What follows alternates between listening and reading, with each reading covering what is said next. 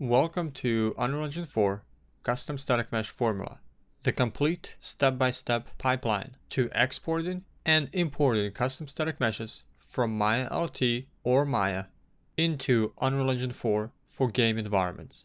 In this video, I will show you what is covered in this tutorial series and what you will learn. For this entire series, we'll be using Unreal Engine version 4.14, but any previous versions of Unreal will also work. And we will be using Maya LT 2017 prior to update 3, but previous versions of Maya LT will also work. And this entire series will also work with regular version of Maya, with the exception of one video, and that's baking normal maps. In Maya LT we'll use Turtle Baker, but in Maya you'll have to use transfer maps. But no matter what version of Maya LT, Maya, or Unreal Engine 4 you're using, you will be able to follow this entire tutorial series. Software may change, but the principles remain the same. So in the first module, we will cover in detail the foundational principles for properly exporting and importing static meshes. And we'll start by setting up project folders for Maya LT, Unreal Engine 4, and our working project. This will help to keep all of our files organized for each software and for the entire project. We will then briefly go over example project files, where to place them, and how to view them. We'll then set up the interface for Maya LT and Unreal Engine 4 for custom static mesh work. We will also set up the grid in Maya and Unreal Engine 4 to match each other. This means that everything we create in Maya LT will match in scale and dimensions when we import into Unreal Engine 4. This is a very important step to make sure that static meshes are identical in size between two software. We will then set up our initial scenes and character reference scale in Maya LT and Unreal Engine 4 to make sure that everything we create is proportionally correct to a playable character in-game. We will go over exporting options in Maya LT or Maya and importing options in Unreal Engine 4.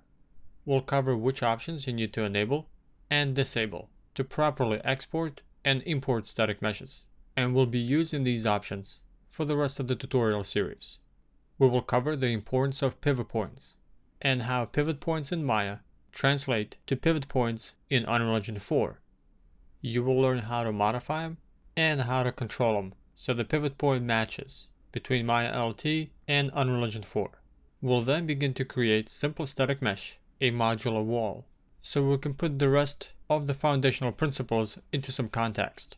We'll start off by creating a low poly mesh, which will eventually become our final game-ready static mesh. We'll then create a high poly mesh, which we'll use to bake normal maps from. We will UV a low poly mesh and set up our initial Unreal Engine 4 material. We will cover hard and soft edges, also known as smoothing groups, and how this translates from Maya LT or Maya into Unreal Engine 4. This is a very important concept, and it will determine how your edges look inside Unreal Engine 4. So we'll go over some of the principles and different examples. We will then bake normal maps in Maya LT using our high poly mesh and bake that detail into our low poly mesh by generating a normal map. We'll cover exporting and importing normal map texture and using it as part of our material.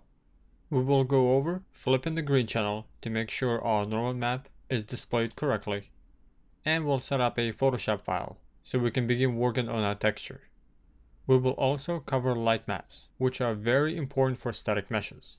Light map is a texture that stores light and shadow information on your static meshes. So after building lights, your static meshes receive and cast light and shadow correctly.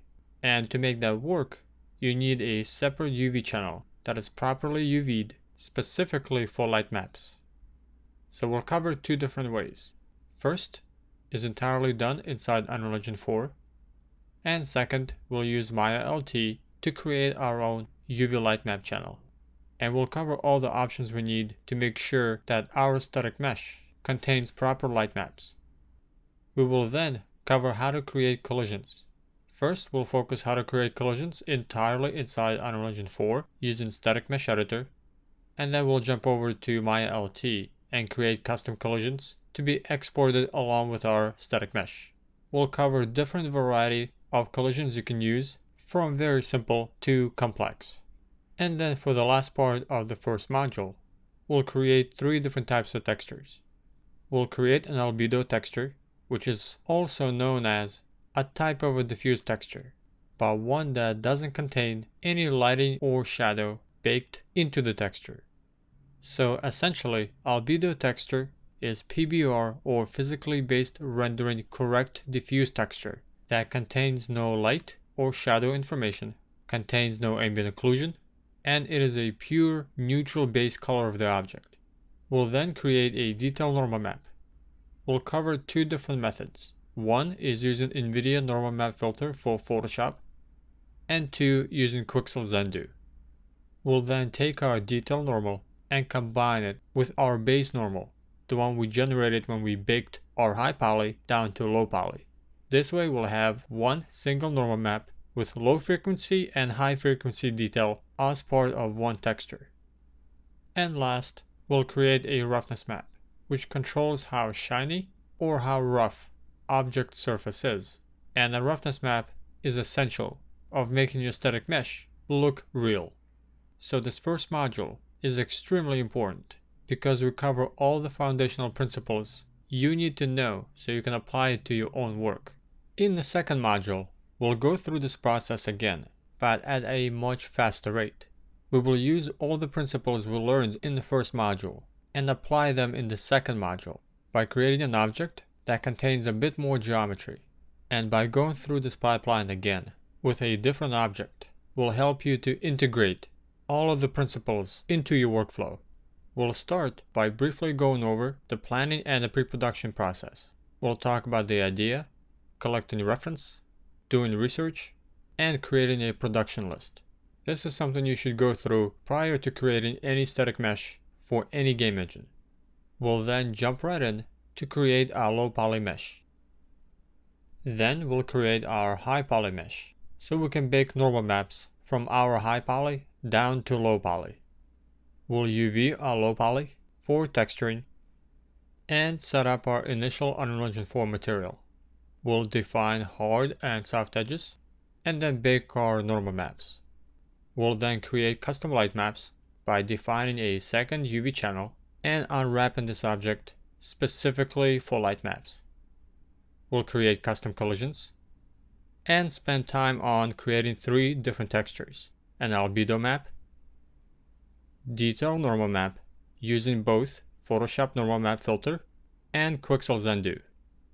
We'll then combine our base normal with our detail normal into a single texture and create a roughness map, which will define how shiny or how rough our object surface is.